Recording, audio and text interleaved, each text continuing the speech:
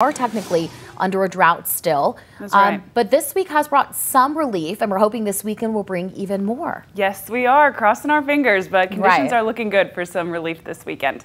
All right, well, right now our wake up temperature indicators in the mid 70s, and we're looking good. Cloudy, but good. You can start to see the sun start to pop through, but that cloud cover is pretty dense, and it's covering much of North Alabama. All right, well, let's go back a few hours in time. This picture is from Melanie Dees Andres. Thank you so much for sending it in, courtesy of Alabama the Beautiful. This is a beautiful picture of a rainbow on the stream in her yard. So we had some light coming in. Those water droplets act like individual prisms, and they refract the light and reflect it in a beautiful rainbow. So thank you, Melanie, for sending in your photo.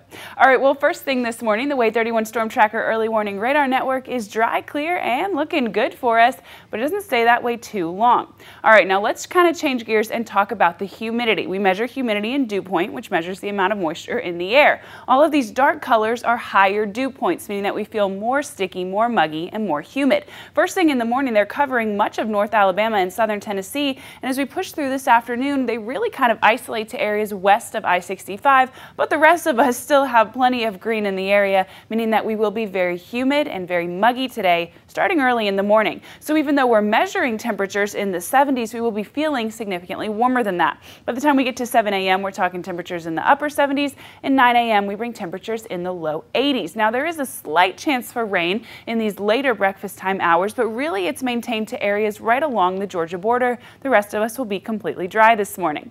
Well, our high temperature today will be in the mid 90s. Some of us over in Sand Mountain could be in the low 90s, but we will all be feeling much warmer than what we're measuring thanks to those high dew points and that humidity, and we will have some scattered afternoon showers and storms. So if you're getting a package delivered to your house first thing this morning, you should be good to go. But if it's coming around lunchtime and in the later afternoon, you might want to have a neighbor bring it in for you, because we are expecting storms to come into the area at that time. So this puts us at 10 a.m. You can see really areas to our far east counties. Those are who are seeing our showers and storms at the moment. By the time we get closer to lunchtime, we see more widespread storms. Not all of us will see rain, but those that do see showers will see heavy downpours and could experience some areas of gusty wind. Now, these showers and storms do stay with us, pop up in nature really all over the northern part of the state through dinner time. And then at that point, we have a secondary line come from Middle Tennessee. It pushes into our southern Tennessee counties, and then it moves south through dinner time to push through North Alabama.